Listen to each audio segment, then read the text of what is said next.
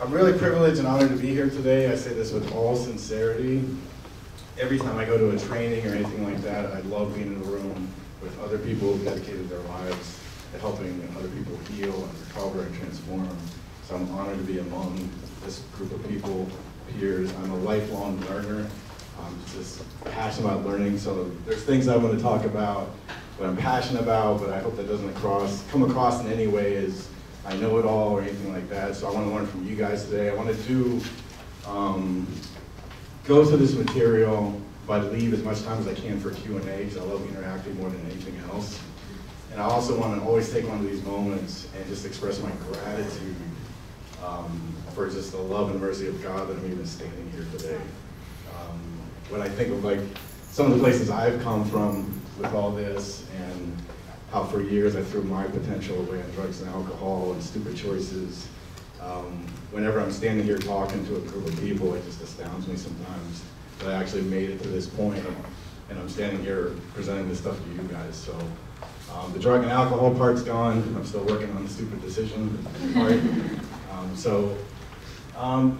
What I want to talk about today is what I really believe strongly needs to change in the way we treat addiction.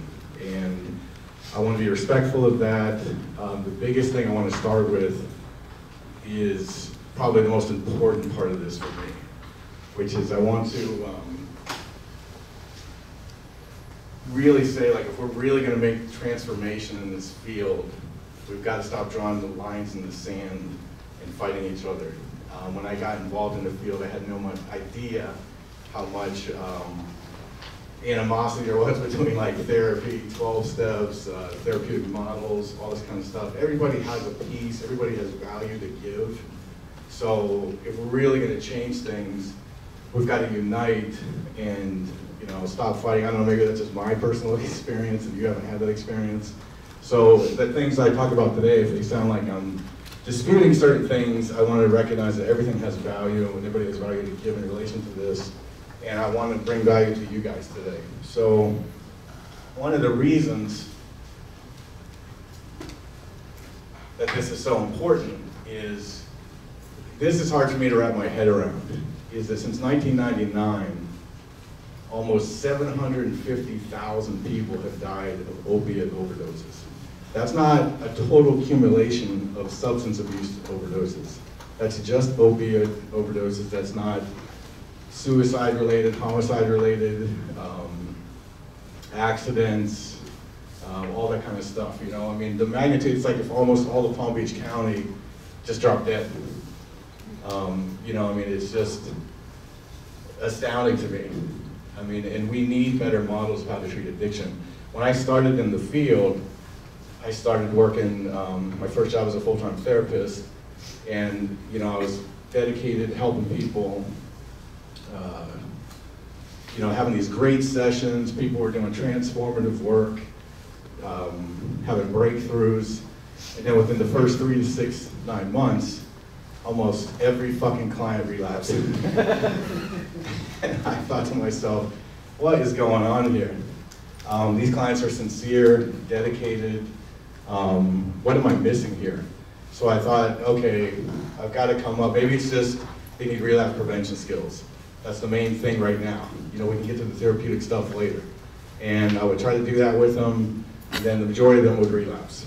And if they didn't relapse, they just switched compulsions, right? I mean, I had one client had the bariatric surgery, had no history of alcohol use disorder, and then she became a full-blown alcoholic, right? I had another client who was an alcoholic who gained 65 pounds his first 2 months out of treatment. And so what I came to realize, I'm also a trauma specialist, that's a real passion of mine, is that people, where this stuff was in the brain was on a subcortical level. And so all the cortical interventions through cognitive therapy, behavioral therapy, again, I'm not saying it doesn't have value, is not sufficient to address things on a subcortical level. And so what I want to argue for today is right now, predominantly in treatment, experiential therapies like EMDR, brain spotting, somatic experiencing, ADP, are like adjunct treatments. And especially with the amount of time that you have with the client, 30, 60, 90 days at best, I'm arguing that they need to be the primary modality and everything else needs to be adjunct. And I'm going to explain why that is. So, again, we have to go where the evidence leads based on experience the clinicians are having, the data, the science, and move away from the status quo, what has always been, you know? So in addressing things subcortically, there's one point there at the end I also wanted to make reference to, is this is a very individualized thing. When you understand what happens neurologically and neurochemically, everybody has a unique history. That you can't just have a cookie cutter model of how to treat addiction. When you look at, there's a great book, I would say, is probably the best book I've read top to bottom on addiction. It's a newer book called Unbroken Brain. I can't pronounce the lady's name because it's a really crazy name, but if you go on Amazon, Unbroken Brain. And when I read that book, a lot of the ideas I have coalesced, and really what the science is leading us to is that addiction is a developmental learning disorder. When you understand what is happening, like if you have a baby that's addicted to, you know, heroin or cocaine, once that baby is weaned off of the physical dependency of those drugs, they will not crave those drugs. Even though they were born physically dependent or addicted, they haven't learned anything yet. There's really only, if you take everything, whether it's a relational issue, a spiritual issue, occupational, whatever it may be, there's only two reasons people use, if you break things down to their simplest terms. And that's regulating an affective state or a conditioned trigger. And both of these are the result of learning. The majority of people who use drugs do not become addicted. That's like astounding with the population we work with to even say, right? So in 90% of addictions develop within adolescence. Outside of infancy, that is the most dynamic part of brain reconstruction. So things that happen in that period where we're starting to move away from, you know, parental attachment, things like that, and start to learn some individual ways to regulate affect. Anything that imprints during that period is going to have a, you know, tremendous effect on future life. And I'm going to explain some of how attachment gets imprinted on a neurochemical and neuroanatomical level. And so, how many people here do EMDR? Okay. Brain spotting, SC, any of those things? One brain spotting person. So here for me, here's the part where usually I get tomatoes thrown at me, is when I start talking about the disease model.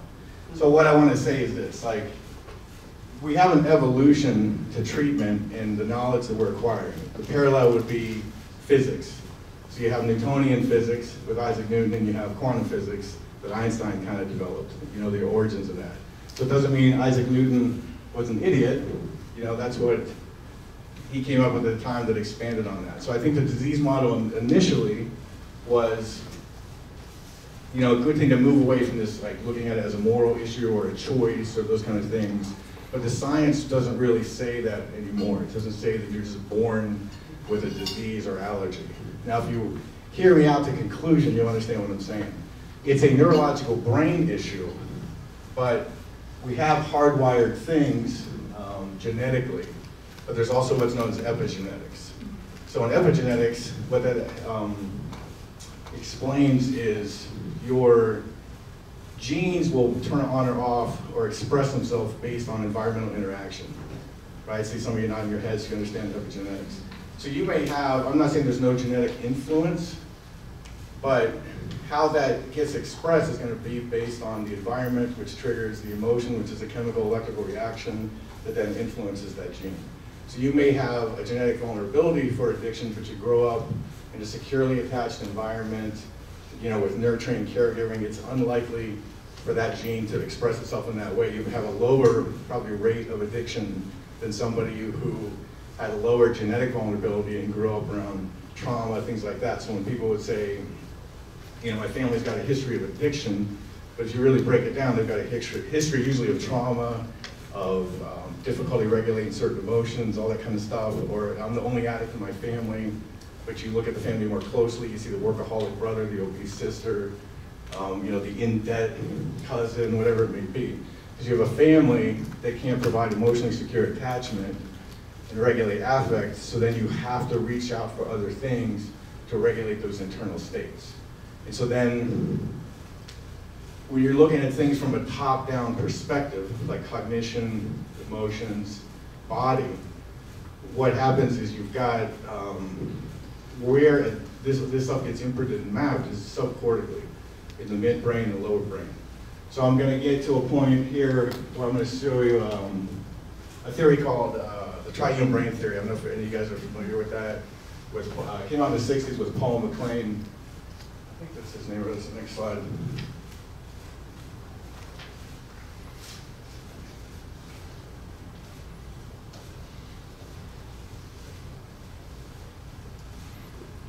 So this is looking at kind of a three-layered structure to the brain.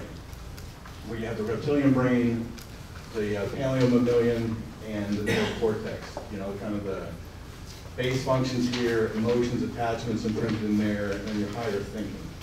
Where this stuff gets imprinted, like I said, is in implicit memory. So explicit memory,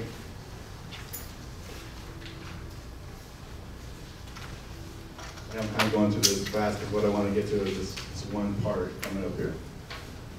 Explicit memory is conscious memory. When you see images in your mind, you remember facts, that kind of thing. Then you have implicit memory, which is a felt sense in the body. So explicit memory is stored in the hippocampus. Implicit memory is in the amygdala, which, as we know, is also the same part of the brain that triggers fight or flight. So what happens is you get, throughout development, emotions, like Dan Siegel's work from UCLA talks about the brain nervous system being energy and information that moves around. So they have evolutionary value, adaptive value, where they give you quick information about the environment, they give you energy to unleash an adaptive action tendency to do something about that information.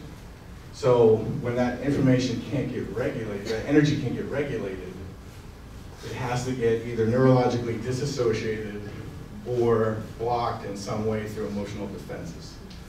And then this is what causes all the problems, right? So if I had a dad who was verbally abusive or physically abusive, it was not safe to get angry with dad, right? I mean, a lot of our clients, or maybe your own personal history, I know in my childhood I had blocked my anger.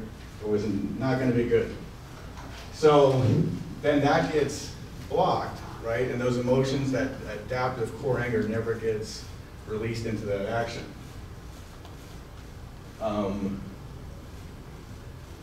So this part of the brain where things are stored in implicit memory have no sense of time, and they cannot distinguish people, time, and place, right? And so however you would block that back then in childhood, right, you either tend to do that now in adulthood because you kind of disassociate into that energy.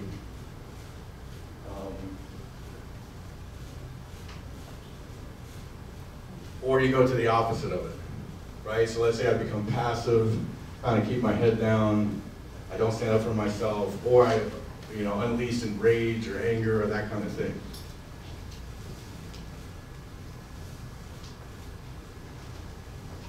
So when that implicit memory is activated, then it releases all the chemical energy from that original memory. It's very dysregulated. So when you can't regulate an emotion, it triggers the same survival responses as a physical danger.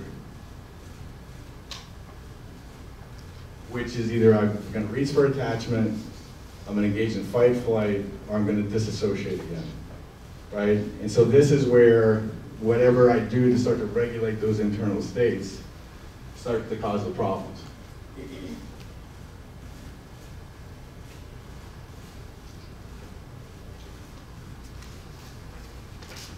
So memory reconsolidation is a research-validated concept that shows that you can't change this stuff with a top-down approach. This is where cognitive approaches aren't going to shift this. So you can do all the talk therapy you want, or all the cognitive therapy, and again, I'm not saying it doesn't have value. But what happens is that old memory has to be activated and then either released in the setting, like with a safe relationship or safe environment, or a new experience has to take place. So a good example of this is, I do a therapy called emotionally focused couple therapy, if you guys are familiar with that at all, with Sue Johnson. So you have to, let's say, I had an emotionally absent parent or a critical parent, where I didn't get that affirmation, and I just learned to shut down and kind of dissociate. So this would probably be 80% of the men in the couples I've ever seen, right? So, that would be me in most of my relationship history. So the core thing there is shame, right? So every time, even though if I want to open up and I want to turn to your partner and express, how I really feel, or instead of just shutting down and say, I just feel like I'm failing all the time. I just feel like I can't do anything right, right? But implicitly, the thing I learned was nobody is going to care. No one's going to listen to me. No one's going to care about how I feel, and so you just kind of dissociate. So to change that, I have to feel that, not just talk about that. I just feel like I'm always failing. I have to feel that shame, turn towards your partner, have a new experience, let that experience in, which is a whole other level, to then get that to adjust, to shift that implicit memory into a new experience. So, which is a very difficult thing to do if you've ever done couples therapy. It was a challenging type of therapy there is. So there's a window there where that can happen, like in EMDR and some of these experiential therapies, somatic experiencing, brain spotting. The brain, has this ability to prepare itself, to restructure itself once you access this implicit system. So those of you guys who do experiential therapies know what I'm talking about, where once you can kind of let go consciously and not think so much and get access to this, the way you access implicit memories is through a felt sense in the body. So you think of an event or an issue, you focus on it, you get a feeling in the body, then if you let go, this implicit system starts to take over. And if you can keep relaxing or just letting go, you'll drop into a alpha state, brainwave-wise. You have gamma, beta, which is right now when we're talking, alpha, theta. Theta is when we REM sleep or have hypnotic state. Something I think I met when I was here last time, the clinical hypnotherapist. So when you get in this state, the brain will just take over and release this stuff in the context of a safe, supportive person, us as therapists in that moment. And we'll just release these implicit memories, repair everything that will completely eradicate it from your body. So the explicit, we know has always happened. It'll be there forever. But the implicit is gone for good. If you don't do that, if you're just having a conversation, you're still so in your prefrontal cortex that you can't get access to this stuff. And this is what I'm saying. So a lot of times you could be working one-on-one with somebody, you're sitting in groups, and people are talking about good content, good things, but they're in their head, right? You guys know the experience, yes, my dad molested me for 10 years straight, right? I'm talking about peanut butter and jelly, right? So if that's occurring, that nothing is gonna happen. So these therapies in the trauma field we've been using for a long time, and they have amazing results. They're really not being applied that extensively with addiction. So what I want to show you guys is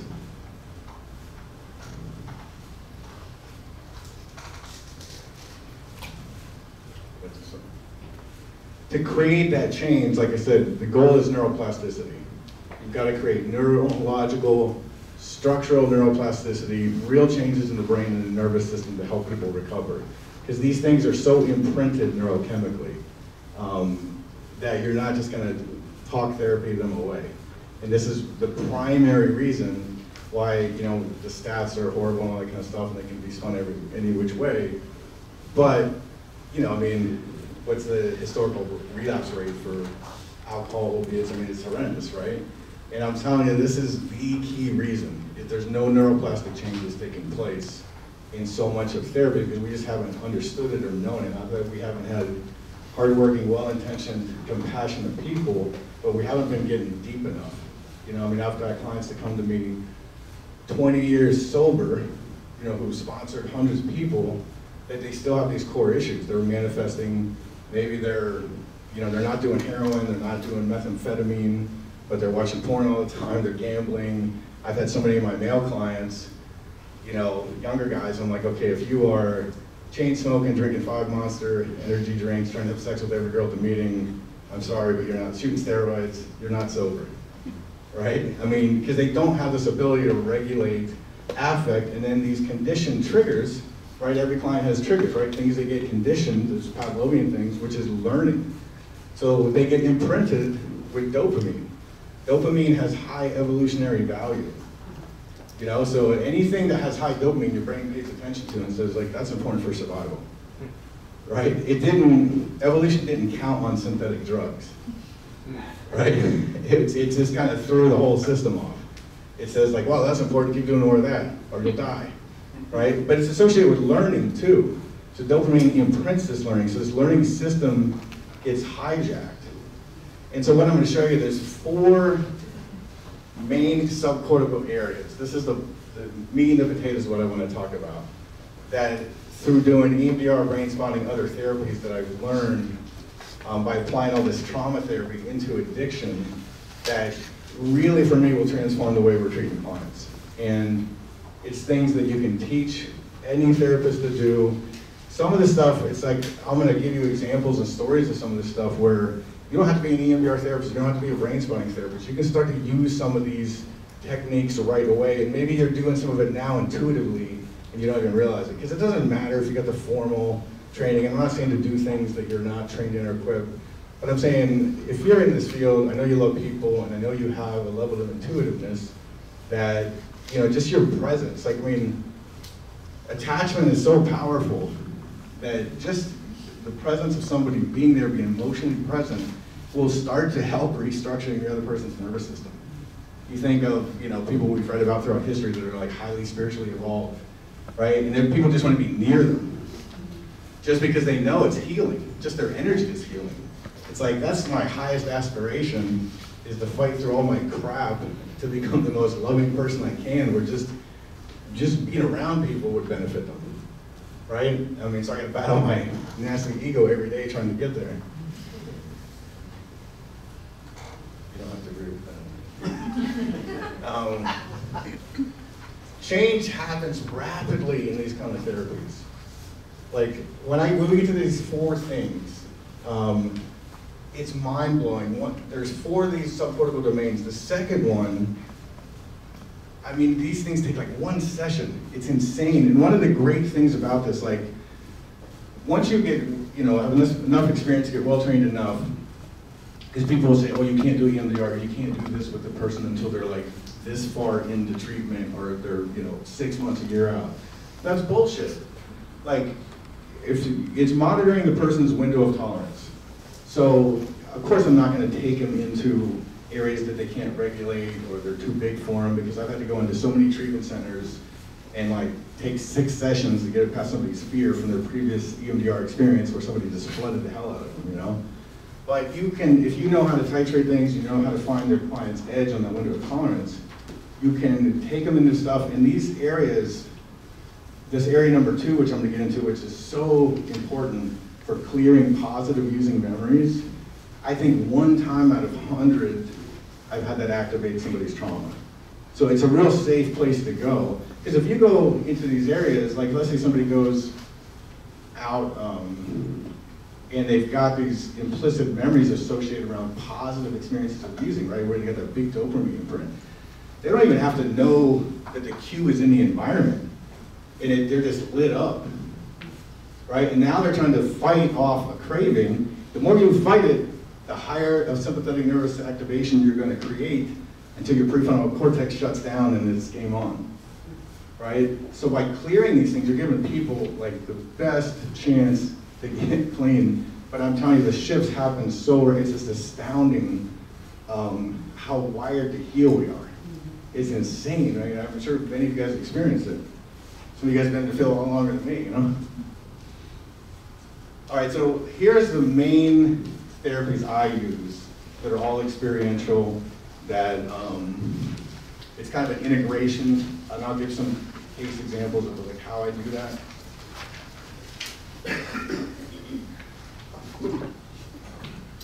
Have any of you guys ever heard of this one? ADD? Okay. This for me is the,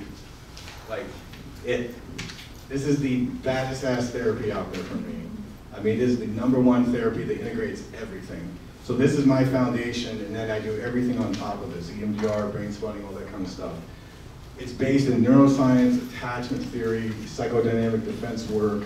It's developed by a woman named Diana Fosha in New York City. And there is nothing that will create like the safety and the rapid change. Like if you study, her book is called Transforming the Power of Affect. That's kind of her, what's the word I'm looking for? Kind of her magnum opus of her model. It's a dense book that is gonna take you time to go through. But for me, like that's the best model therapy I've ever seen. And of course there's EMDR. When I first got turned into EMDR and advanced trainings in EMDR, that was the thing that catapulted me in my understanding of implicit memory networks, which is the dominant part of the subconscious. This is what it is these implicit, they run the show on everything. I'm telling you, like we're conscious, research says about 1% of indirect consciousness at a time. The implicit system is it's running the show. Brain spotting is an evolution of EMDR that came out of that by a guy named David Graham. So if you do EMDR, if you're familiar with EMDR, we have the bilateral stimulation in various forms, like eye movements or auditory, whatever. Brain spotting, I would say, is a little more rapid and deep. So instead of bilateral stimulation, you're locking in on a position. So you might, how many of you guys are familiar with the way EMDR works, or a few of you? So and this is what I'm going to explain in a second. So when you, rather than doing that, let's say, had somebody who's in a car wreck and you got PTSD from the car wreck, in EMDR, you would say, okay, pull up the image right before you knew something was going to happen, like the oh crap moment, and focus on that. Tell me where you start to feel that in your body. Okay, it's right here, 0 to 10 me, it's like a 6 of 10. And then you start doing eye movements with it. In brain spotting, what you would do differently is you would just come across very slowly with a pointer, your finger, and say, tell me when you feel the strongest. So there's a guy, which I'll talk to in the fourth domain, named Robert Miller, who developed a thing called feeling state protocol for EMDR, which again is not used near enough, which is super powerful. So I took his and used brain spotting instead.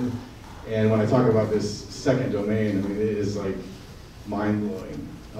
But like I said, that's a little more focused, intense way. Somatic Experiencing by Peter Levine. Are you guys familiar with any of that?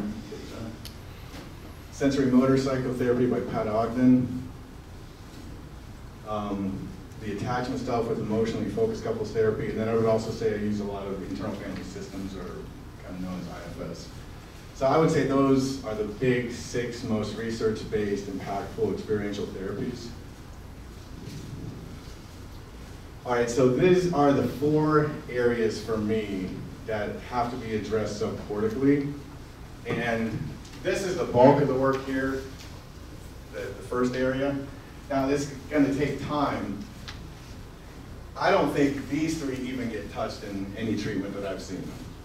So a little bit of that does because of the time constraints we have with clients, right? I mean, you've got them for like a month and they've got complex PTSD or severe dissociative disorders and their life is in chaos, right? I mean, it's a lot to try to do in 30 days, right? So going back to what I was talking about earlier, when you have, that dysregulated affect come up and it's going to decompensate you psychologically. So it has to either the younger you are, it's probably always going to go to dissociation. So your thalamus will flood with internal opiates and split off like a circuit breaker, whatever I can't regulate. And then that's going to get stored in an implicit memory system, low and right in the brain. And that part of the brain, again, has no sense of time, can't distinguish people, time, or place.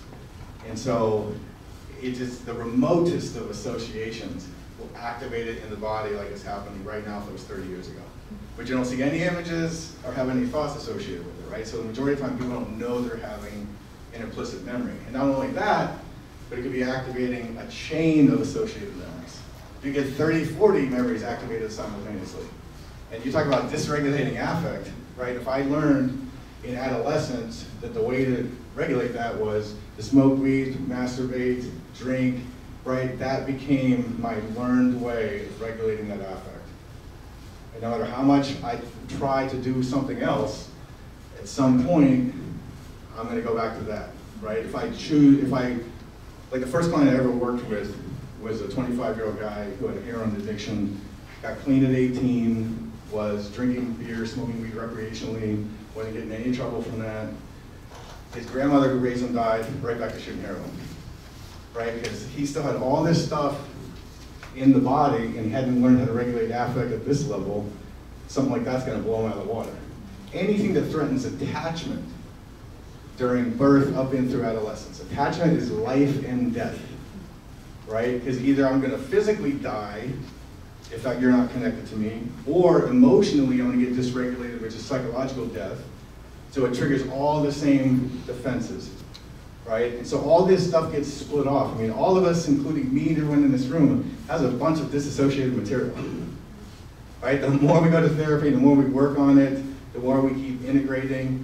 And our capacity has to be higher than our client's capacity. Otherwise, we're gonna do them harm and dysregulate them, right? I saw somebody post on LinkedIn this morning about there's no shame in going to therapy. I would say there's shame in not going to therapy. Like, how can you espouse doing this if we don't do it, right? And man, I mean, first time I went to therapy, I had no idea I had all these issues, and I just thought, I want to be a great therapist. Right, so I'm gonna go like experience therapy. And then I'm like, wow, like, boom, boom, boom. I had complex PTSD. I had no idea, I'm just walking around dissociated all the time. Well, you know, my drug and alcohol use and all that, and nothing to do with that. So all this stuff is like so fragmented, right? So if there's something you don't accept about me as my caretaker, or it's gonna cause you to withdraw love, acceptance, presence, I'll just get rid of it. A way of thinking, a behavior, a feeling, anything, I'll split off, right? So the solution is integration, but we have all this fragmented stuff. So, like I said, you can't just talk all you want, and it's nice to get supported and cared for by someone, you know, us as therapists, but if you're not shifting things neurologically and creating neuroplasticity, your client is gonna do what all my therapist clients do, and so many other people who are in personal development, they're gonna come and tell you, I know. Yeah, I know. But they're like pilots who won't land the plane. You still gotta feel it. That's the hard work of therapy. It's not conversations. Therapy is an experience, not information, right? So the only way, but your system will take over and just reconstruct itself.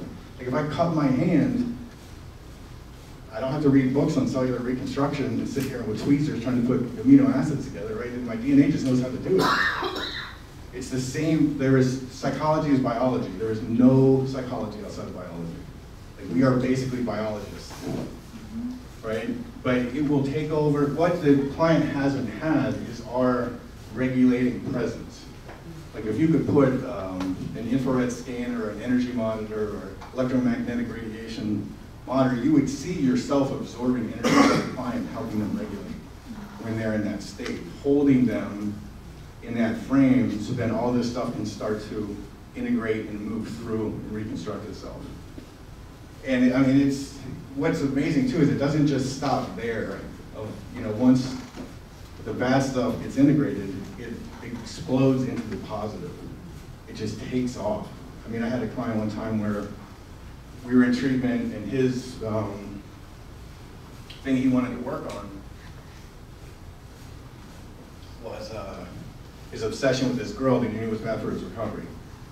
So I said, all right, focus on, you know, when you think about her and you're trying not to, I think I said, give me the best exciting moment you ever had with her. Okay, I can see in my mind, where do you feel in your body?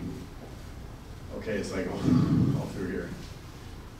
So I started brain spotting with him. He got to a point where he put his legs and arms out and just started shaking. I told him, it's fine, I'm here with you, it's a normal part of the process. He started seeing images of himself as an infant being left for hours in a crib. And whether that's a constructed image for the emotions or what, I don't care. It's in his body activated, right? So I'm just holding him there and he's feeling all this stuff, and finally he goes, totally relaxes. All this energy leaves that the infant had to dissociate from, or the young child. And then this feeling comes over him of warmth, and he goes, this is what it feels like when I feel loved by a woman. Like, all from inside, right? Like, there is energy and force inside of us. You can be an atheist or Christian or Buddhist, whatever. I'm telling you, it is there and it is insane. Like, it will just take off once we can connect with a client, just hold them in that frame. And I know a lot of you guys do this all the time with people, you know? So this, you know, you've got to reintegrate all this stuff, which again, is not gonna happen in 30 days. This is the bulk of the work, this is the long-term part of the work. So in treatment, right, I'm gonna look at this and say, I got 4 sessions with this client. I got to triage and say, what can I work on that's gonna give them the biggest bang for the buck, that's gonna help them integrate as much as they can before they leave. Whether it's, you know, most of our clients are so fragmented, they don't have a solid sense of self, right? So they can't regulate affect. We're saying, oh, don't be codependent, don't go out there and get in a relationship for a year.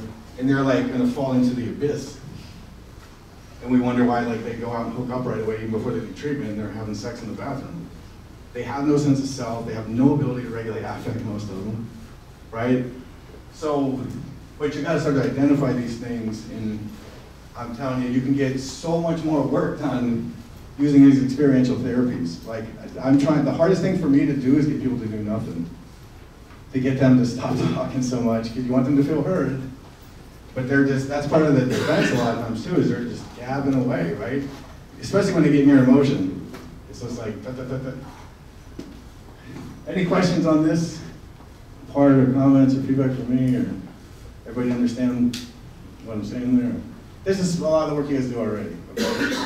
All right, so this area right here, implicit memories, like positive using experiences, they get embedded just like a trauma because they're so intense, and they get put in that same part of the brain, where again, you can get a felt sense memory, but you don't know you're having a memory, right? I'm just craving that. My body wants that feeling, a sensation, because they learned like this is important for survival.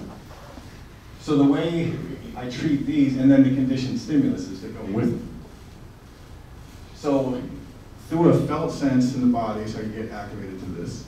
So, and then what happens is the brain will put positive euphoric memories in one network, and it'll put negative consequences in another network, and they're not linked. So what will happen is the client will get the euphoric memory, right, of how awesome heroin felt to shoot, or smoke meth, or whatever it was, have sex with a prostitute, but they don't pull in any negative consequences, right? So they can get all, start getting all dissociated and loopy, and dopamine, norepinephrine just flooding them. So the way I work with this is, I'll give you an example of one girl I treated where I said, okay, give me the best high, usually was I'll ask you, that you've ever had. It could be the first time you IV shot heroin. Hold it up in your mind, focus on that image, and then tell me when you start to feel something here now in your body. And typically, it's pretty intense, 7 or 8, 9 out of 10, 10 out of 10, for her it was a 10. And she's just like, okay, it's like all over here. So in brain spotting, I just take the pointer I come across and I say, okay, tell me when you feel that the strongest. Right there, right there. And you just, again, same thing like EMDR, you let go, you just start focusing on that spot. Typically what will happen is the brain will see some positive images of that memory, go to other pleasurable using memories, start to make this turn into negativity. The positive implicit memories will discharge from the body permanently forever. It now links it to all this negative consequence stuff. And if you stay with it long enough to get through that process, it will typically start going to positive future stuff, like going back to college, getting married, having a baby, becoming a fireman, whatever it may be. And I'm not saying a word influencing this in any way. This is the brain doing this all on its own. So with that particular girl, she went from a 10 shaking, was gonna AMA, so they asked me to sit down with her. We did that using memory. I bring them back around, go back to using memory, maybe it's a 3 now, we do the same loop. We do that until it's a sustained 0. So it's try as hard as you can to bring a positive feeling, any sensation, nothing. What would you like to believe now when you think about that event? It disgusts me. Her exact words were, I think for the first time in my life, I want to get clean. Another kid came to me during a break, a group, and he said, every time I see a pen, I get triggered. Because I used to snort coke and meth off a pen all the time, pen cap. Right, so he's like, there's pens everywhere in treatment center. So that's the condition trigger, right? Another result of learning. So we did the same thing with brain spotting. Halfway through the brain spotting, his eyes pop out and he goes, it's just a pen. It's just a pen. So he breaks the neurological subcortical link. So imagine people come out of treatment, no matter how much hard work they've done, all this is still in their brain and their body. Every associated cue that's Pavlovian, every pleasure we're using, memory. And remember, the brain, what's our first priority as a human being? Is to survive. Whether it's rational or irrational, if the brain says, I need this to survive, it is going to either bypass or shut down your prefrontal cortex. You know, and the smarter you are, the worse it is. I know, what is wrong with me, right? So you shame the hell out of yourself.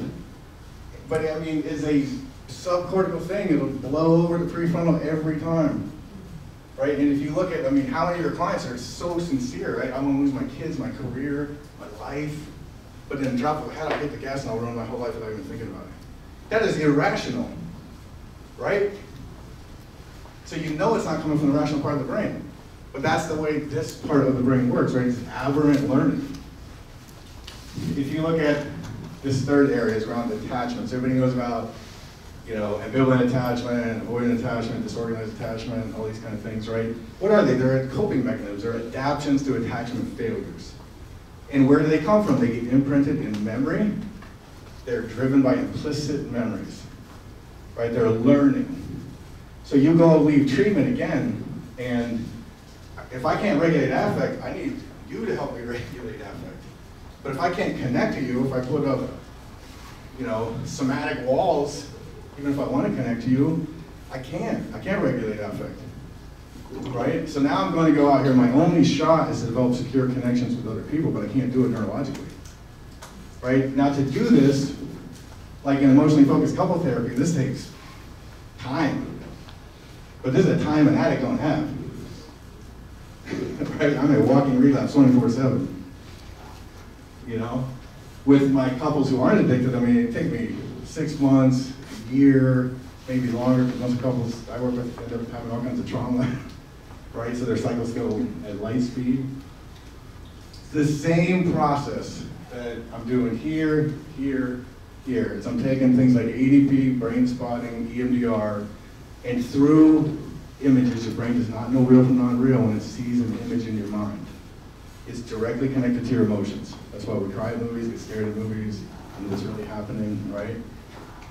You can start to work, even now while they're in treatment, and start to work on these through a felt sense in the body, getting them connected to this, and starting to clear these old attachment patterns. So then they can start to imprint new patterns. So all the new learning we're trying to create for them of, you know, healthier ways to connect with people, new ways to regulate their affect. If the old stuff is still imprinted subcortically, that stuff is like either not going to take hold or it's going to take forever to take hold because it's so deeply embedded. Like when you look at attachment too, a big part of attachment is oxytocin. So when you connect to your mom as an infant or a child, you get opioids, you get that warm, safe sensation, but it releases oxytocin, and what that does is it creates memories around who that person is. So these old psychoanalytical theories were correct, they didn't know the neurochemistry behind it, but that's why you're drawn, if your attachment figure was all messed up and inconsistent and all this stuff, that's why on a neurochemical level you're drawn to those type of people. Because that's what your memory system, your attachment system is familiar with. So you just can't override that, right? Or again, it takes forever. And if you're, Tom and Sally and you're not addicts, okay, eventually we'll get there.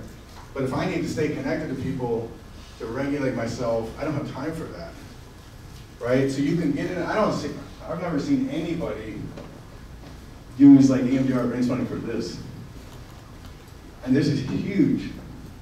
And this is so important. Like everybody knows in the, 50s or whatever, when they did the pleasure centers in the brain, which dopamine and all that stuff with the rats who would hit the bar until they like gave a food water and died, right? So this guy came out in the 2000s, and he had a novel idea that sounds very simplistic. So he said, is coke that good, or does a rat's life suck that bad? So they did an experiment. They built a cage that was 200 times the size of the rat cage. They put in a bunch of securely attached rats who got licked by their mother when they were infants. They put in all kinds of foliage, created a rich environment, and pictures of nature. They put cocaine and heroin addicted rats in there. They didn't want anything to do with the drugs. As a rat. They call it like Rat Park or something like that, right? So, if you think like some of our clients, right? A few are fortunate to have loving friends and family members, but most of them just got mounds of dysfunction, right? They got horrible attachment histories, they're all fragmented into pieces. Their environments are a wreck, right? Life sucks. If life sucks, getting high is not such a bad option, right? And if that's the way I learned through development to deal with how bad life sucks, it's hard to break away from that because it's chemically imprinted in my subcortical brain. You guys follow me so far? Right? So once I started to realize all this stuff, and I'm not saying I'm a genius or anything, I created all this stuff, I just found a way to put together for me, I was like, oh my God, like this is it. This is why people can't get sober. Right? Is we've got to address it, especially in treatment. Like you will get more work done in the amount of time doing these experiential therapies than anything else. Those of you who do EMDR, you can get stuff done in one EMDR session that would take you 6 months to a year trying to accomplish in talk therapy. Like, I've had so many of my clients that I've had those kind of sessions with EMDR, and they're like, why doesn't every therapist do EMDR? I'm like, I don't know. And again, it's the system. There's multiple ways to get into the system. I'm not saying you guys all got to do EMDR or maybe other modalities or tap into the system. It doesn't matter how you get there. But it's like we have to create neuroplasticity, we have to shift things accordingly. This works with people too. One of my clients relapsed on opiates, he had a high level executive sales position. His wife found out, he came clean, they were working on the marriage. I was in couples therapy with him. But he said, when I did my individual session with him, he said, look, I want to save my marriage, but I can't stop obsessing about this other woman. I just like, so I said, all right, give me the best sex you ever had with her. And he's like, all right, we had an industry trade show in Vegas. We went there, we got this hotel. It's like, all right, you see that in your mind, the moment that's the most intense, the most erotic. Yes, where you feel like your body. It's like an 8 to 10 right here. Started brain spotting with them. Again, just clear all that implicit positive sensation out of the body. It just starts going to like his kids, his wife, feelings of guilt, all this stuff. Cleared it. At the end of the session, he says, I didn't even know what I ever saw in her. Like, I know this stuff sounds like almost BS, like it's too good to be true, but I thought the same thing myself until I started doing it, and I've done it with thousands of clients now over the last 12 years.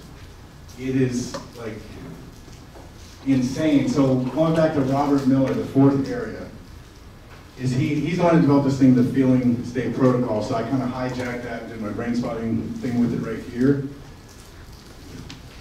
His theory is that we have core survival needs as human beings, like the need to feel safe, connected, belong, to have agency, to feel alive, to have significance. And there'll be a deficit in that need. And then the first time we get it met at the highest felt sense, whatever did that, whether that's a person, a drug, or a behavior, will fuse subcortically and link that. In neuroscience, they have expression, neurons that fire together, wire together. And it will not unlink it subcortically. This is why, like, if any of you guys do couple relationship therapy, you can have somebody that has a 2-month relationship, it takes them 5 years to get over it. Because it's not the other person. It's that they just met that need at a level they never got to met. And that's what they're stuck on in grieving, where they just, that part of them can't let it go. So cortically, I can learn new things. Like a good example is I felt like a loser my whole life. I go to Hard Rock this weekend. I get a big pot. Everybody's cheering me on. I feel special, unique. And now I can't stop compulsive gambling. I'm losing my business, my marriage, but I can't stop compulsive gambling. Right? Because it's linked to a core survival need to feel significant. So again, and I trained with Robert Miller, it's nuts. Like, you get connected to the felt sense of that. So sometimes, if you can, I like to get the first time they ever felt that, or one of the most recent intense ones. And then I'll do EMDR brain spotting, and one session you'll break that connection. And now their subcortical brain can learn new ways to get that need met. And a lot of times what will happen is it'll just automatically drop into the wound, right? Feeling like a loser, getting neglected by my dad, and telling me I was never enough. All that, and you just process that from that point. But for me, you know, again, some of these things are unique. I feel fortunate and grateful. When I worked at an agency, I couldn't afford to do a lot of these trainings. So I get that, you know, as I got into private practice and stuff like that, and I was able to do well enough for myself where I could start investing in all these trainings. My thing is I would just like to give everything I know to you guys for free. Because I want you to help people, and you guys are passionate about helping people. And I'm like, ask me anything when we do the Q&A. Like, set scenarios up with your clients. Like, I do consultation. Any of you guys can reach out to me at any point. JohnH@gatewaycounseling.com. You can email me ad nauseum. I give my cell number. Talk to me. I just want to see people get better. That's what I've dedicated my life, just like you guys. Proud to be among you. But for me, like, this is so crucial. In my private practice, I can do all this. Right? My clients, most of them are stable enough, and we do this work, and I'm telling you, it's like, it goes from a 10%, you know, sobriety rate to like a 90% sobriety rate. Because once you clear here, it's clear. It's good. Like, I don't know how many of you guys have experienced actually doing some of this stuff yourself. I can tell you it's like mind-blowing sometimes. I mean, in my most powerful sessions, like, even how my brain will create images to create the experience to heal. Like a woman I work with where we were working on these explosions she would get with her husband, and he got enough. He's like, that's the last one, like, one more I'm out. And so she went through a lot of physical and emotional abuse from her mother. So we targeted this 9-year-old memory where her mother punched her in the eye and broke her blood vessels. And it was like a month and a half of doing EMDR, because that one memory would lead to all these associated memories of being abused. In the last session, during one of the sets, tears started running down her eyes. I said, what are you noticing? So my mom's picking me up, holding me, telling me she's sorry, and attending to me. Right? Again, I'm not setting that or guiding her through an injury. Just as her own brain creating the healing experience she needs. Because in that memory system, it doesn't matter whether it's real or unreal. Right? You got the corrective experience, it goes back in here as a real live event. Your cortical brain knows, oh, that's my session with John, but where it matters, it says, I got the better outcome. Like, we're just wired to self-correct.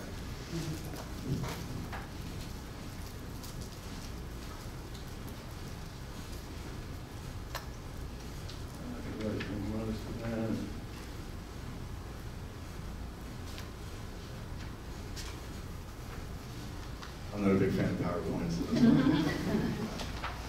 why I wanted to give you guys another one. I tried to do it in the beginning, so you didn't know it was kind of all over the place. So I had to scrap the PowerPoint. That'll probably be the last time I ever try to follow PowerPoint. You guys saw it, you were here. Part of the history.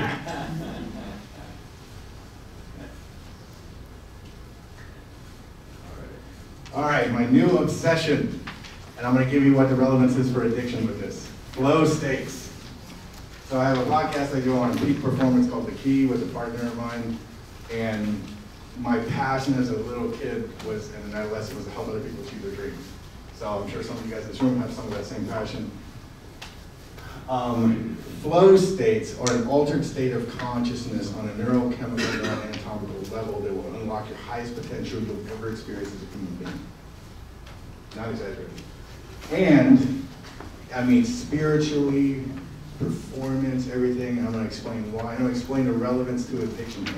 It's people who achieve the most flow states in their life test as the highest level of fulfillment and happiness of anybody else, and have the lowest rates of addiction. Because they're getting high. Now there's a dark side to flow that you can end up using it like an addiction and chasing it like an addiction. So another great accomplishment of my life is learning how to pronounce this man's name. Being high, chick sent me high. And I won't tell you the acronym I use, which are the mnemonics, you remember that. But. All right, so flow state, the original thing was identified by Abraham Maslow, which you guys are familiar with the Maslow hierarchy of needs. He called them peak states or peak experience. Tony Robbins called them peak states. In the 90s, there was Mihai Csikszentmihalyi was a Hungarian psychologist. He started researching happiness. And in his research and interviews with thousands of people, people kept using this term flow. It just flowed, right? It's like being in the zone as an athlete, right? I was like scoring 100 points I couldn't miss. Spiritually, it's like I became one with the universe. Right? I mean, we've all experienced these states in different ways at different levels of intensity. Being in conversation with somebody for like, hours, and you're just absorbed for like 15 minutes. Or you have an amazing experience. Like, I don't know if you guys have ever seen YouTube Live, man, but it's like, to have 70,000 people with that kind of positive energy is like, positive experience for me anyway. Let me let's reset my minutes. So what happens in flow? So, and why it gives you these experiences. So in flow, what happens is parts of your prefrontal cortex shut down. And these parts are associated with impulse control, self-doubt, self-consciousness.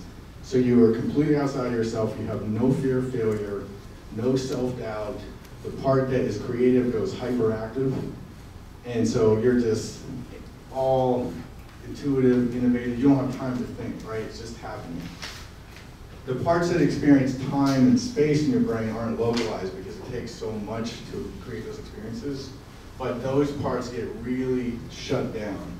So when you're in a full-blown flow state, you get what's called time dilation. Either speeds up or slows down. So let's say you're doing something athletically and it's like you're in the Matrix, right? It's like everybody's moving and your brain recognizes patterns, you can see things before they happen, you're just like, you can't miss. Can't lose, right? If you're, again, losing track of time in a profound experience, could be in nature, could be in lovemaking, whatever it is, right? You're just fully immersed. And then that part that is the boundary between me and this chair and me and you shuts down. So you literally become one with everything. So you could take 20 years of meditation to get there, or a flow state could put you there in 30 seconds.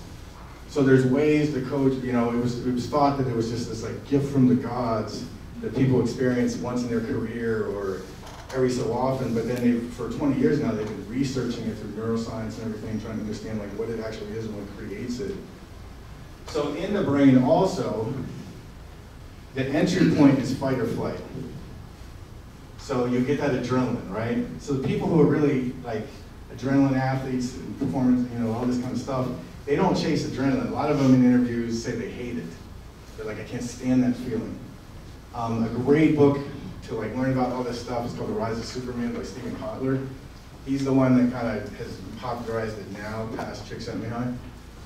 So once you let go, so we all learn, right? So if you see, I'll take myself as an example. So beginning this talk, I'm like trying to figure out how to do a PowerPoint, and I'm fumbling about, and I'm like, I can't find my rhythm, it's not me, right? And I'm like getting more and more nervous, and I'm like, all right, screw this. I'm just gonna turn around and start talking, that's what I do. So then what happens is your brain floods with nitrous oxide, calms, flushes all that cortisol. Then it jacks up dopamine, norepinephrine, which gives you a massively rapid processing speed. It releases opioids, right, which takes away pain, calmness.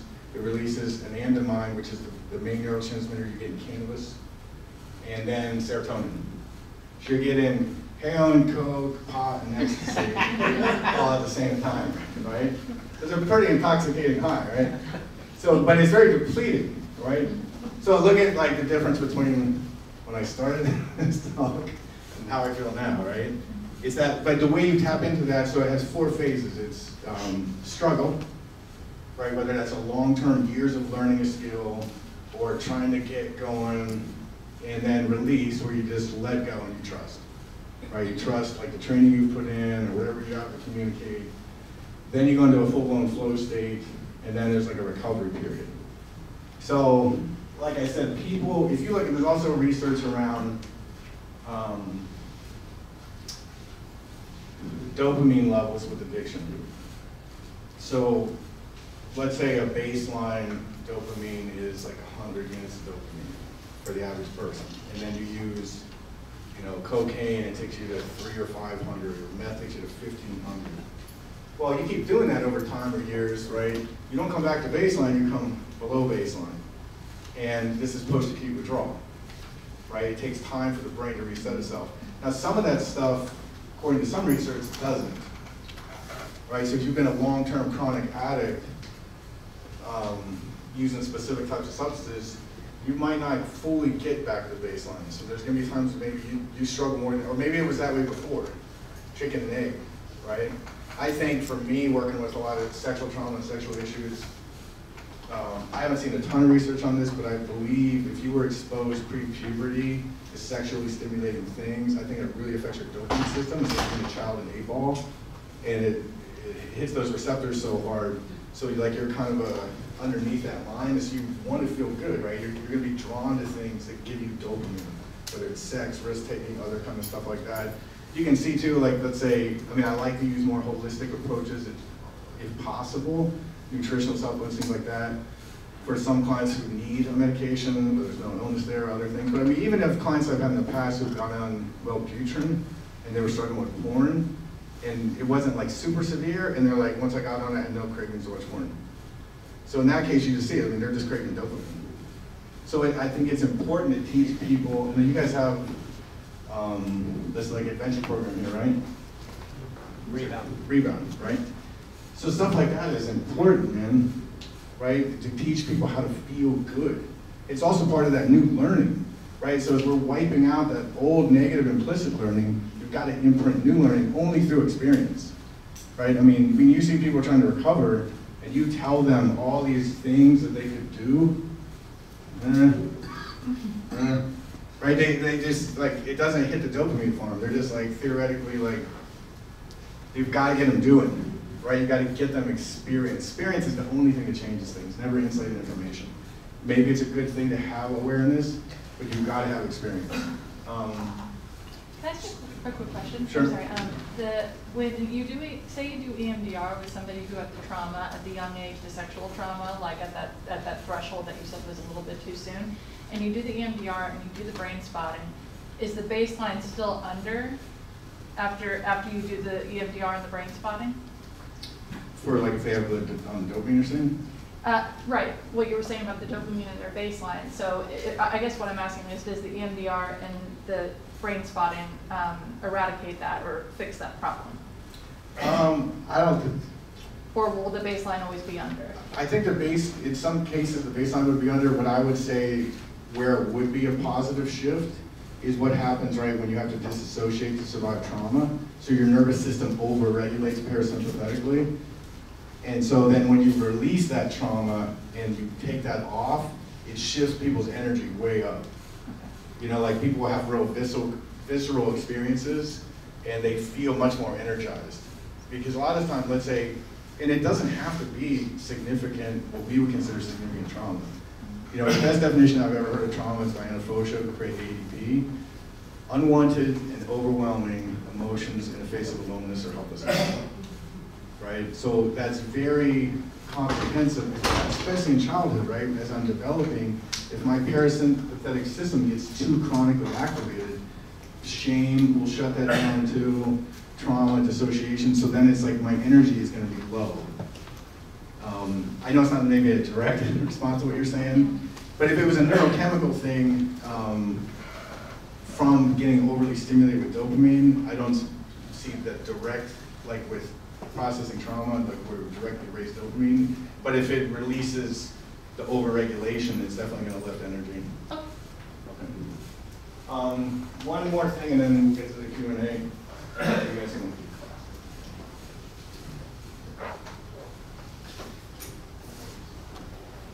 So the other thing is balance. You know, one of the things I'm doing with Jason, we have a company we just launched called Neurolife Solutions, and you know, we're doing all this kind of stuff that I'm showing here, but we're working with a functional medical doctor, getting everybody's blood work done, not just for their metabolics, liver, and all that stuff, but genetics, hormone levels. I think most of us have never been balanced in our life, right? I mean, dietarily, there's so much research coming out constantly about food and behavior and mood, right? I mean, what does every addict do when they come to treatment?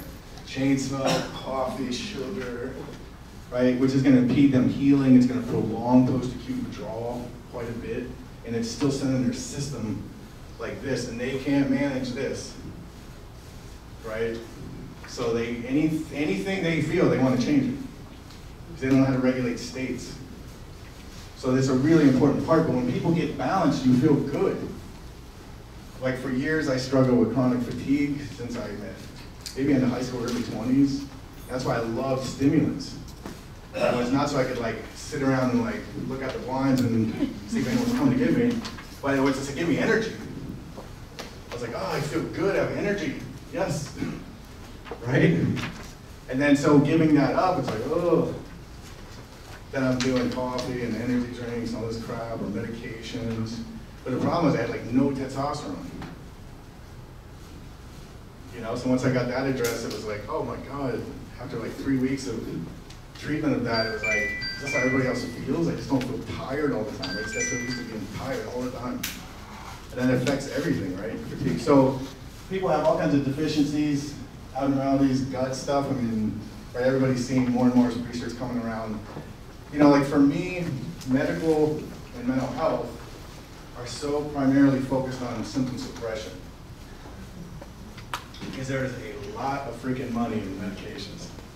And I'm not a conspiracy theorist, good God, like every day on LinkedIn I see another thing come out about stuff that would get marketed, pop-up screens for physicians, promoting opioids the last 10, 15 years. I mean, you're talking billions and billions of dollars, right?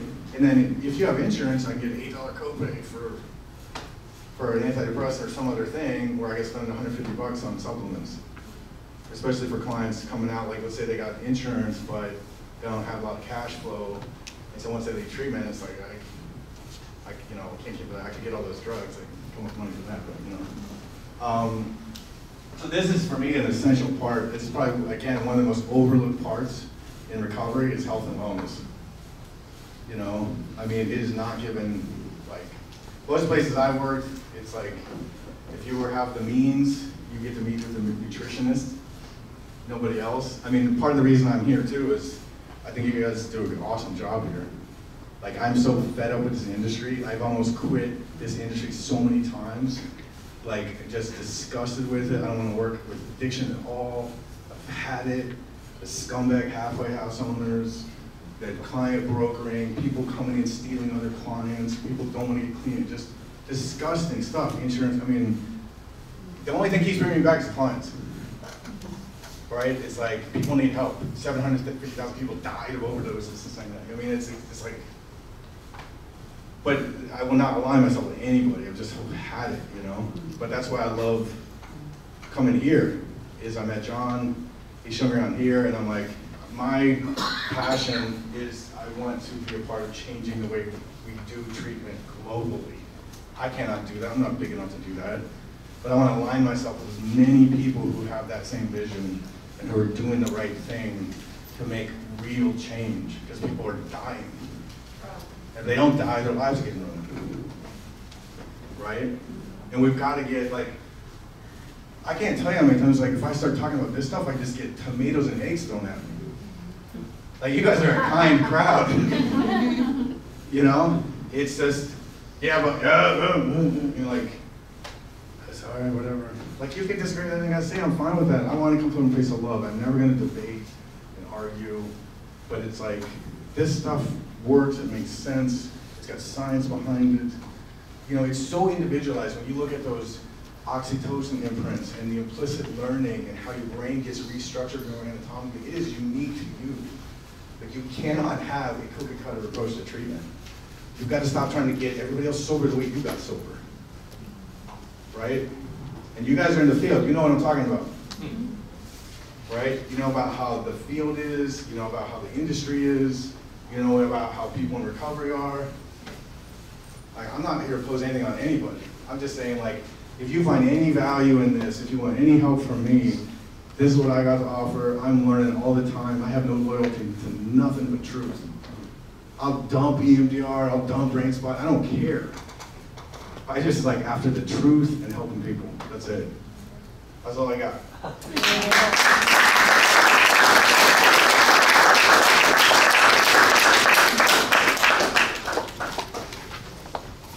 Sure. I can get you.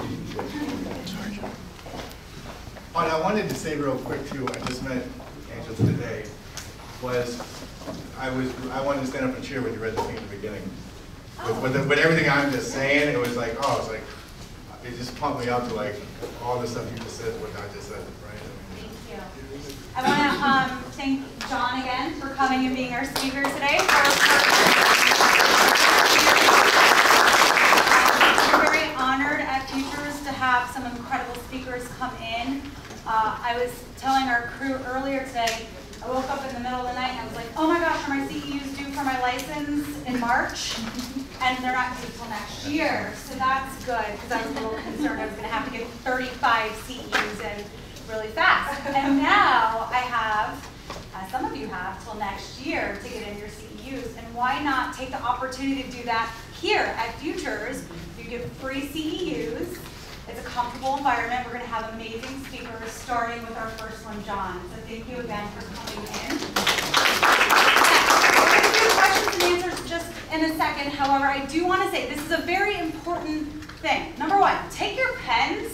If you do not take your pens from Futures Recovery Healthcare, I will take them. They are the best. Number two, these are really good pens. They're great, aren't they? Yeah, they're good.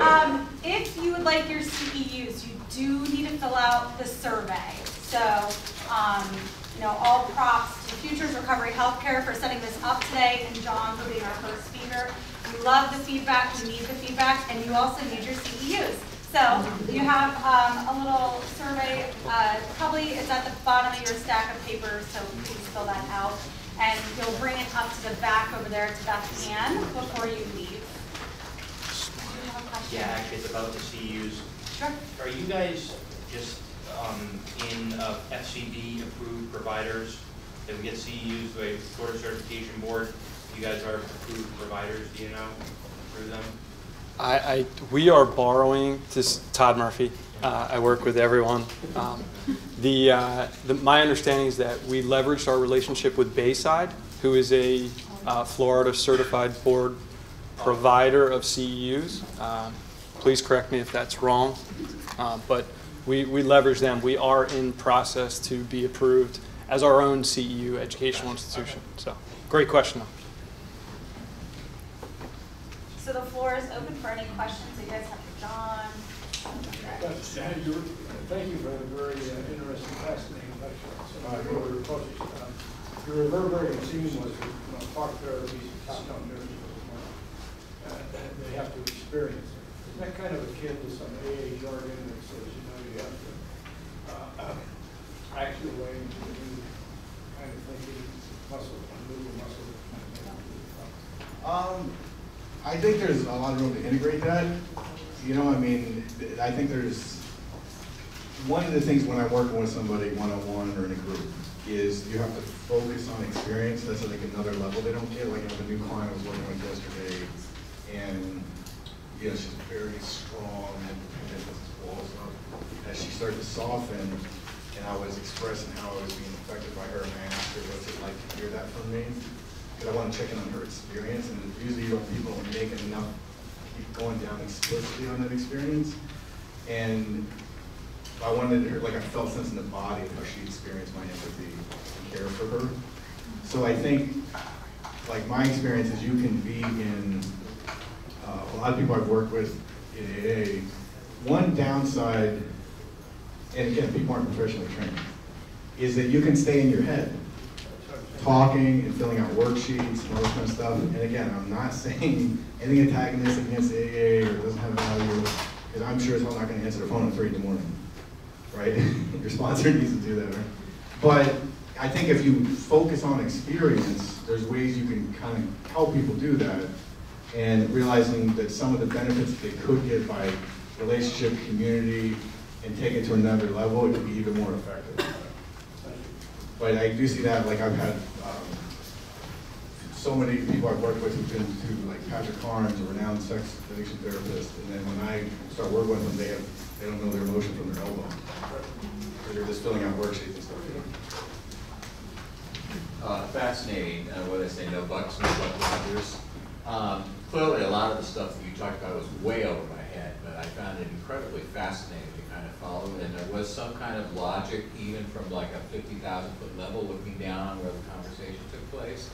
But what I found interesting in the conversation was there were really two pieces of it. So there was a piece that talked about emotions and feelings and experience and connection, and then there was a very high-powered sleep car part that was about, you know, modalities that you can use to make changes within the brains and things of that sort.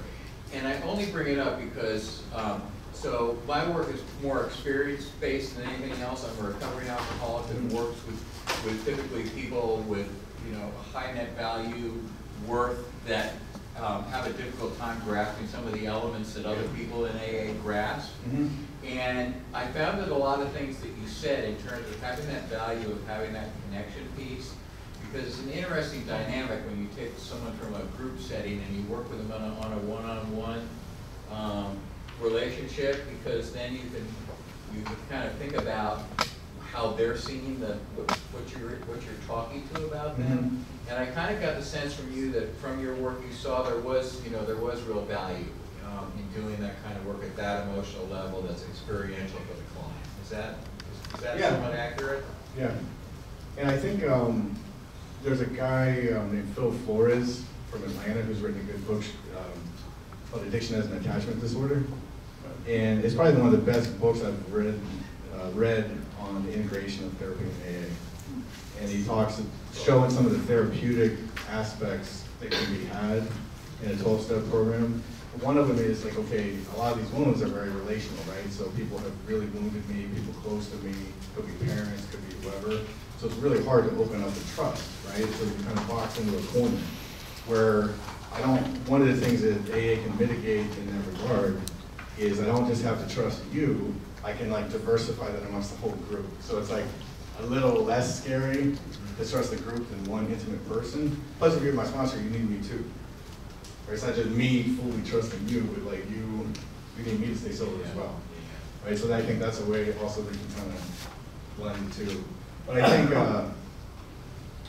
I mean, the evidence really is all the cross addictions and cross compulsions. You know, I mean, I can't tell you how many guys I've worked with 5 years clean who came down here for treatment, put their life together, have built businesses, make more money than they ever thought they would, have a girlfriend, and they're ready to kill themselves. And it's the same issue every time. They have still so much shame, they can't deeply connect with other people on an intimate level because it's unprocessed trauma, shame, whatever. And so once you buy all the jet skis and go to the strip clubs and all these things you guys do, you stimulated yourself enough, there's, okay, what now? I thought this stuff would fill me, and then you know, I've done everything, and I'm not going to go back to drugs. I know how much that tore my life up, but then, because without deep connection, what's the point, right? I mean, of life. I don't want to watch the sunset by myself every day. I want to thank you because now I truly believe that I need months and months of trainings and certifications. But while I'm building up that budget for my trainings, how do I help them achieve this without EMDR, without brain spotting, and those things I have to train for that? I would say that's for me why I love ADP, because it can go as deep, like I'll never stop learning ADP, but I can show people in an hour massive amounts of stuff that they can apply right now that will totally transform the way they work with clients. Because the essence of it is so simple, and I have a lot of clients that mine are therapists, and so showing that, giving them some like guidance in that can really equip you, because I mean, if you're like me, you go through 6.5, 7 years of school and you get in your first session, you have no idea what to do. And it's funny, because sometimes I trip over it. The other day I was working with someone who has had a lot of trauma, and trying to help her sleep, I kind of did a body scan meditation with her.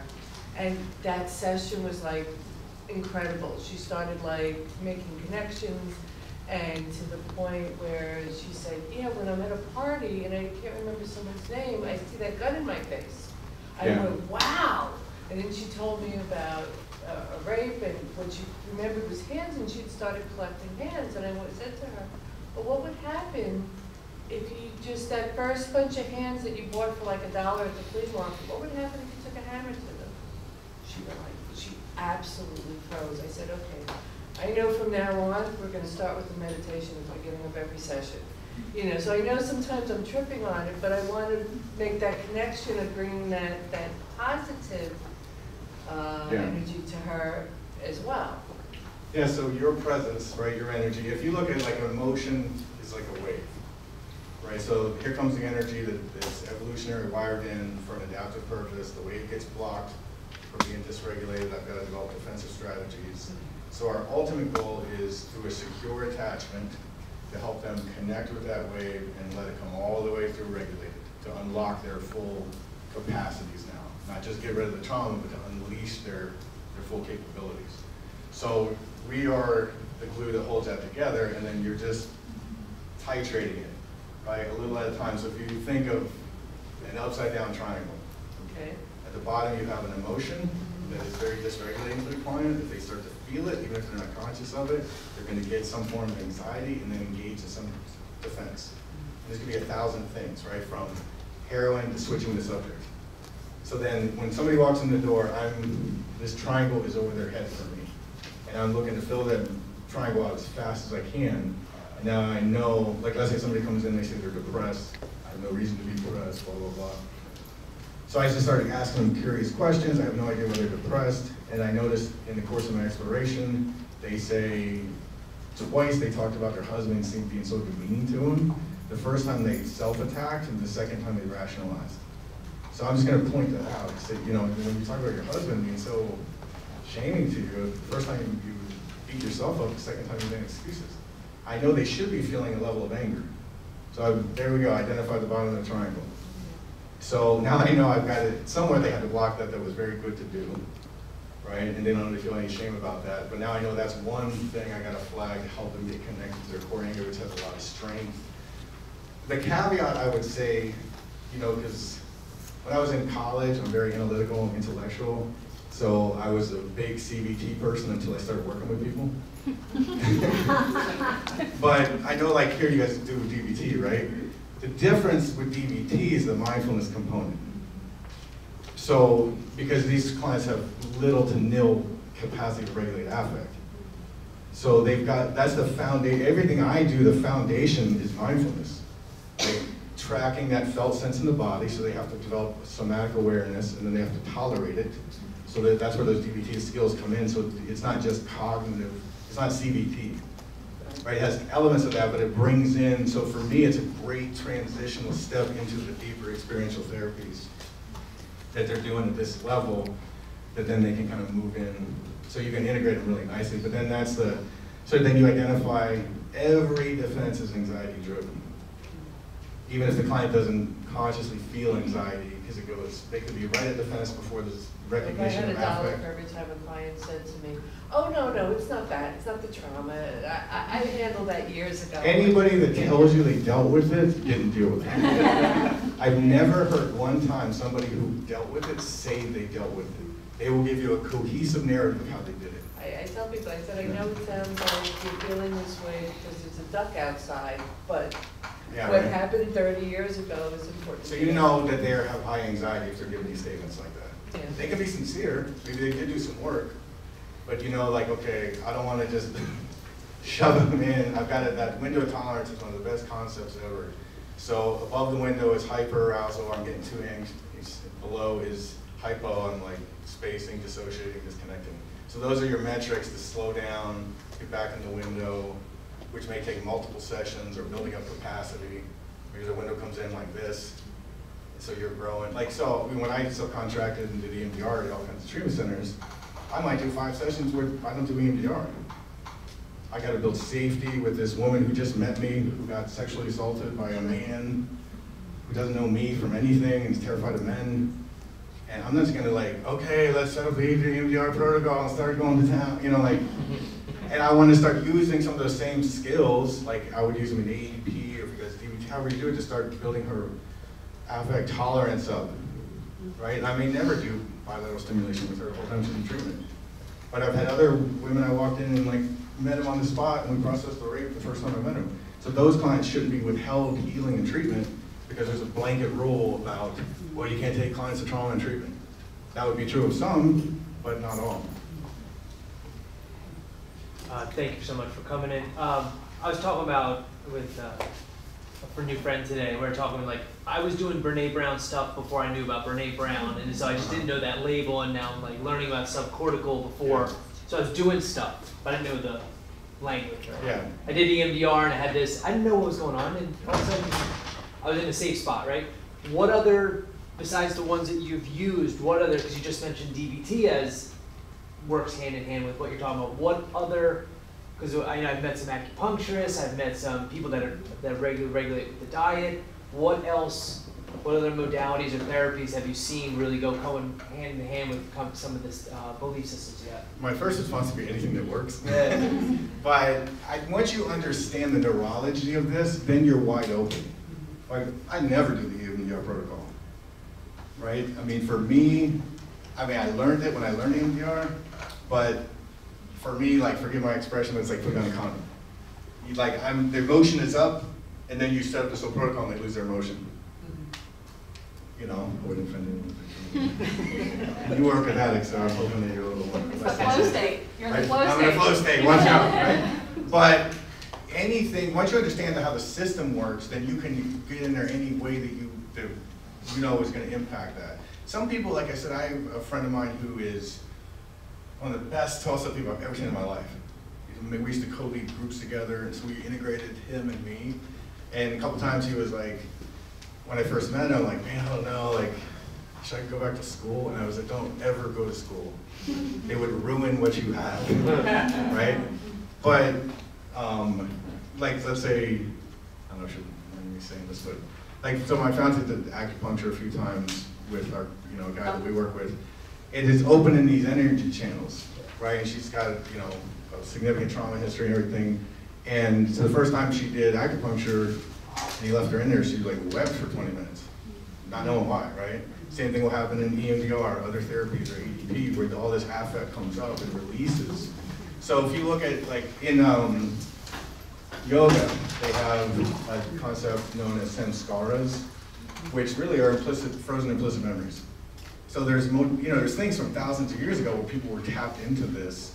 So for me, like, I don't care what verbiage or syntax you use or what the modality definition is, but once you, it's like, there's so much leeway, like, because we're innately wired to do this, So for me, like, things like acupuncture, hypnosis I use elements of it. You can get somebody in the window of tolerance that way, and then do processing, different things like that. But some people are just like being present, right? That's the thing I would tell every therapist is to let go of, like, I don't have all the answers. I don't know it all. I don't know whether somebody should get divorced or not. I'm not going to tell them that. I can tell them whether the relationship's healthy or not. But it's really the presence. Like, words usually screw it up. We don't have to have the right thing to say. Take that pressure off yourself. Like, I'm so glad I cut that loose and I got help training to do that. It's the right brain to right brain attunement. Like, I had a client of mine whose dad died over the weekend a couple years ago, and she was a therapist, and everybody was telling her, you're so strong, all these things, and she's just like inside, like, shut the fuck up. Right? And she said, my roommate sat down next to me, didn't say a word, we watched the movie together. That was the best thing anyone did for me. Because it sucks. There's no spin to put on it. It sucks. Don't spiritualize it, don't give it right. So much of it is just like when you understand what's going on, then you understand just how to be with somebody or the modalities that you can use. I'm always on the hunt for more modalities. You know, because let's say there's going to be people that wouldn't do brain spotting or EMDR in a million years because it's just too freaking weird for them. Right? And then if you don't have another tool in your belt, what are you going to do? Jam it down their throat, right? I mean, I think it's a great question. I mean, if you guys maybe know some modalities I don't know about, I'd be happy to hear them. Art therapy, 100%. Oh yeah, right? It's a less threatening way in, right? I had a girl like that where I was just winging it, but I had her come back to draw something, come back and she drew an eye. And that opened up into this whole story of like her boyfriend getting murdered, this drug deal, and she was hiding about it. She never would have talked about that. Yeah, every day I get people spontaneously going into this stuff that, you know, I talk about one thing and it just takes them right down there. They go into flow. Time is gone. Yeah. It's pretty cool. Right brain. Therapy is a right brain endeavor. Once the experiences happen, you want to tie it into the left and make sense of it and ground it. But you can't lead with the left, or you won't get any experience. You know? But yeah, that's what's great, you know? I have a question specifically about EMDR. I don't know if this question is more appropriate for like an EMDR conference, but I mean, this is what you do. So I was wondering in a session if somebody's working on whatever it is, a 7 and 8, and they start bringing up the memory that they have in mind that you asked them about, and then this probably happens all the time. All of a sudden, they'll have another memory, not the one that they planned on telling you about, but something else that pops in, happens all the time. I was just wondering this is a very specific question, Sure. what your response would be to somebody judging it, because on some level, the cognitions and thoughts are there even though they're in a deep feeling state, and say they judge it as, oh, but what if this is a false memory? How do you respond to that, or do you not respond to that, and do you just have them keep going? If they're regulated, I would just keep going with them, and I would say don't worry about that. It's just, there's something that you're feeling. It's more important that we just clear whatever you're feeling from the body. Okay. And that I'm rational, I've been doing this for a while, and have a lot of different experiences, so we're not going to jump to any conclusions. That's what I was thinking. Usually things will shake out later on, and stuff will make sense, so just go with it for now, and you know, but you're feeling something, that's the important part of it, you know. Thank you. The other thing you can do too is if somebody has a high SUD, there's ways that I make it as soft as possible for the client. So the most regulating part is the body sensation. There's a woman named Annabelle Gonzalez who's really high in the EMDR community. I learned that from her. So you don't have to go to memory processing. You can, let's say if you did, and that's another way you can get to stuff earlier instead of waiting somebody to get a higher level of affect tolerance. So if you just have them think about the event really quickly, like sticking your finger in the light socket, and say, I just want you to touch it and come back and just tell me what you feel in your body. So it's an 8 here in the middle of my chest, and we're not going to do any memory processing, nothing. All I want to do is reduce this. So I'm just going to do some real slow eye movements with you. And when I stop, same higher or lower. If your brain wants to jump to memories, just do your best to bring them back to the body sensation. So the prefrontal cortex, right, when you're seeing thinking and all this stuff, your amygdala is firing, which is low, and then it's only going to throw gas on the fire. So your insula, which is kind of emotional recognition of affect, the physical sensations of emotion, and the body awareness is in the midbrain. It can down-regulate the amygdala. So that's why it's a more resourced place to come in from. But you can go to stuff earlier than you would be able to, and maybe you just work with. So then if I get that, we're down to like a 2, and they're fine to process the memory at that point. You know? Okay, that helps. But that thing that I was, the 4 things I showed you, I've rarely had, working in number 2, the positive using memories, I've rarely had that ever open up trauma, which is great because then you can go right after this stuff day 1 and not open up all their trauma, you know?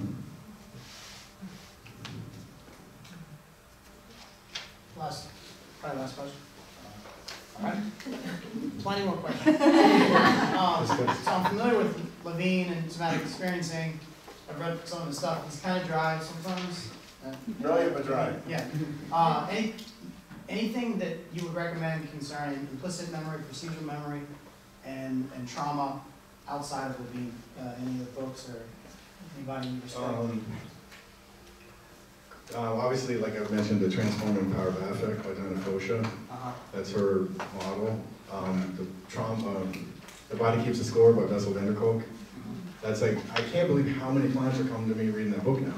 Like, there's a clinician's book, but I have all these clients that are like, I'm reading Trauma and Your Body Keeps the Score, and they're like texting me photos of underlying stuff. And so but that's a great book, and he was on the forefront of stuff getting beat up, called all kinds of things that he was validated for. Both of his books that are like more like general population books, like Waking the Tiger or Unspoken Voice are good. Probably a couple of the books that were influential to me, I remember Treating Complex Post-Traumatic Stress Disorders by Julian Ford and Christine Courtois, I think it was. That was a great all-around book that really taught me a lot about trauma. Healing Trauma, which is, like every chapter is a different author and modality. It's edited by Dan, I think Marion Solomon and Siegel. A lot of stuff like that. I know I've a lot in my head, I'm trying to think about something. That's great. But that's the key, I'm telling you, man, implicit memories run the show. You should probably get sick of hearing me talk about implicit memories, but it's the thing. And it's just, I mean, I can't tell you how wired we are to heal. It has so much forgiveness and leeway. Like, you don't have to do this stuff perfectly. You don't have to, like, do it just right. I mean, there's not a cushion there. Just being with somebody, you know? We're just wired, man. It's really humbling. Like, a lot of times I tell clients, because I use a pointer for brain spotting, I'm like, once you're in there, I'm just the guy with a stick. You know, I've been called that, you know? The treatment centers are looking for me, like, or some clients are like, I think he's with the guy with the stick. I'll vouch for that. I'll vouch for that. It's like when I first went to John, he said, "You want to try a little of this brain spotting?" And I said, "What?" I said, "I'm paying you." Brought that out. And he has this ability to just kind of freeze me in the moment. Just, you know, nothing's happening, and he's okay with it. And eventually, I got okay with it. And before I knew it, something was happening. And just go through these things. And really, I shouldn't have paid him for those sessions, because the look on his face when they were over was like he had more pleasure than I did. But then, you know, it's not an every meeting occurrence. It's like every once in a while, you want to brain spot on that, and I'll say, yeah, let's do a little of that. And now I'll say, I need a little brain spotting. So it's kind of, you know, it's been a long session, but from my perspective, it's changed my life. And it's you know, I had the inability to have emotion. And that this really draws emotion out of you and gets you to feel like you've never felt before. And all the addictions really are very kind of not important, because it's just when you start feeling, your addictions just disappear. And I think that's why I'm sitting here today, because I've always wanted to understand better how he does it, because it's just really something to be part of. Thank you. Well, thank you so much for sharing that. Thank you for all your questions. I think that's a great way to end the day on a moment of gratitude about how this amazing stuff that we do as clinicians, caretakers, helpers, professionals in the community of addiction and mental health do what we do. So again, thank you, John. We've appreciated having you here. Safe travels to everyone who came from near and far. We've loved having you here, and please keep in touch. We have more lecture series to come this year. Thank you.